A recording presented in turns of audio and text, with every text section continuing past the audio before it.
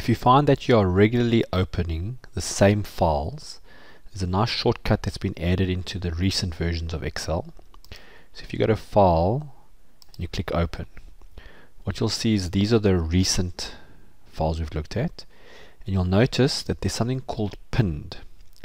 And what that means is if, for example, I keep opening this file, the risk is that if I'd open a whole bunch of other files, I'm going to have to search for it way down here.